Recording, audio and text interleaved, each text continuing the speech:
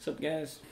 This is a video tutorial for the song Reckless by San Cisco, as requested by TronBBVids.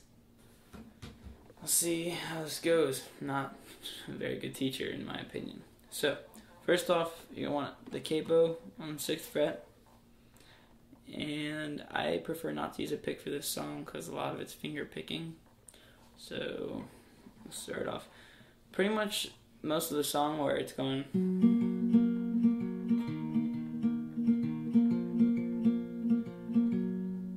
that pattern is in a C shape for your fingers as far as the chord goes. So the intro, you're just gonna play the two bass notes of a C chord, which is where the A string and D string are. And then I didn't do it in the cover, but for some variation, you can do the pull on, which is on the D string, just going from open to 2nd fret, and that's, I use my middle finger for that. So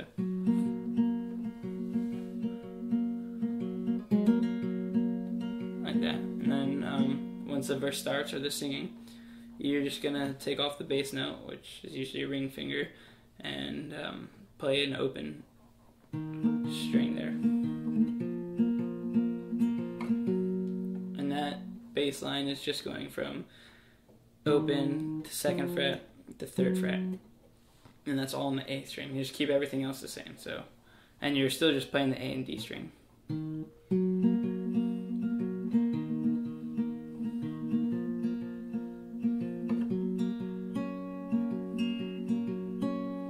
that extra string is the G string, and I'm just playing an open on that one.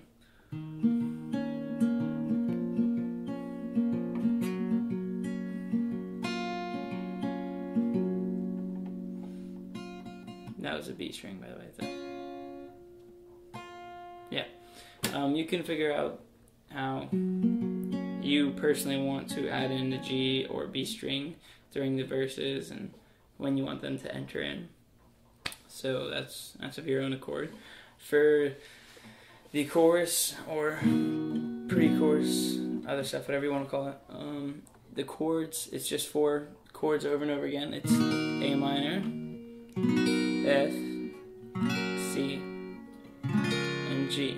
But the way I play them, for A minor, it's just a normal A minor shape. For F, I just use the 4 fingers without playing the bass string. I play top 5, and I leave the E string open, like that. I don't know if you can see too well. Alright. For the C, it's just normal. And then for the G, I just play the 2 bass, where 2 fingers will go on the E and A normally, and then leave everything open. So altogether it should just be A minor, F, C, G. And for most of the chorus and pre-chorus, I just do a 1 strum. Like, this is fun when you're not the one that gets hurt. Alright. And then for other parts of it, you can do.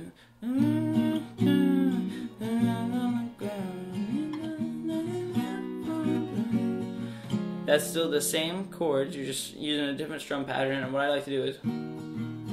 So.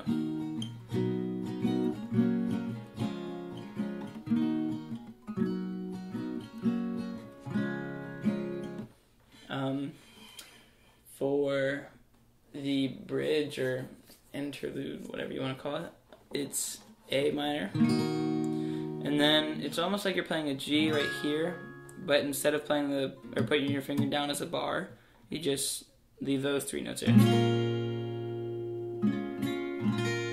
So.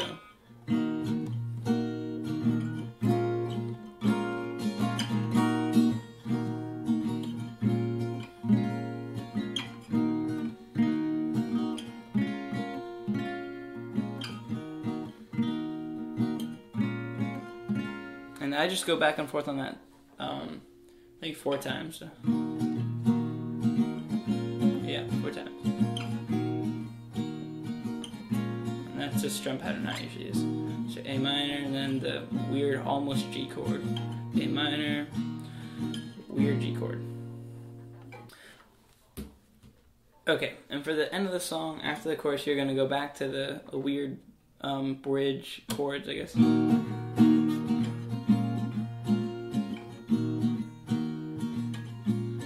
then back to the C chord.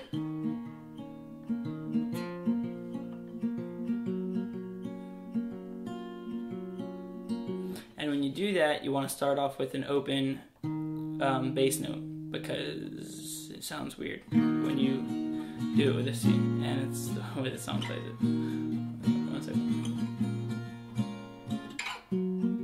You start off.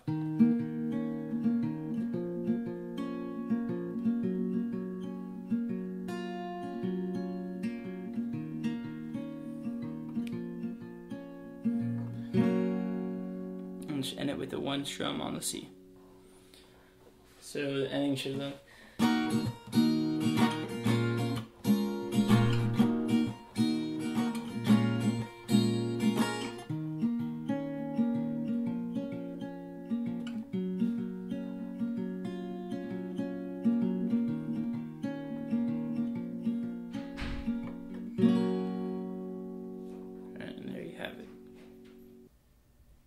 Alright, well, sorry it's not the most professional tutorial video, but hopefully you'll be able to learn the song with that, and I really hope you do, because it's an awesome song.